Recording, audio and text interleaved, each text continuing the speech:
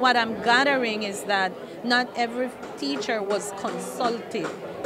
In some instances, some teachers, for whatever reason, didn't reach that consultation. And so, as with everything, change brings issues, and I believe that it is critical that if anything is to be implemented, that the voice of the teacher not only be heard, but be respected, because it serves no good to turn on the mic when consultation process is happening, and then you turn it off when implementation happens and you need the feedback from those who really are in the system.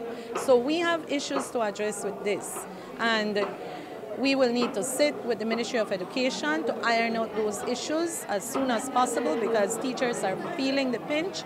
Sometimes things look beautiful on paper, but the reality is something different, and not every school has the same environment, and so we need to address things individually. Sometimes we take for granted that schools have water. Sometimes we take for granted that schools have internet available.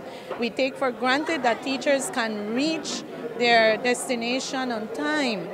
We do have school buses, we have systems in place, and it's not perfected, and we know that there are all systems in place to try to get that. But in getting there, we can't just jump. We need to crawl, then walk, and then we can run with it. And it's that process. The issue, and if I'm asked what's my biggest issue with this whole thing, is the rush. It's not the whole concept of the new curriculum, because it has very good initiatives, but it's the rush.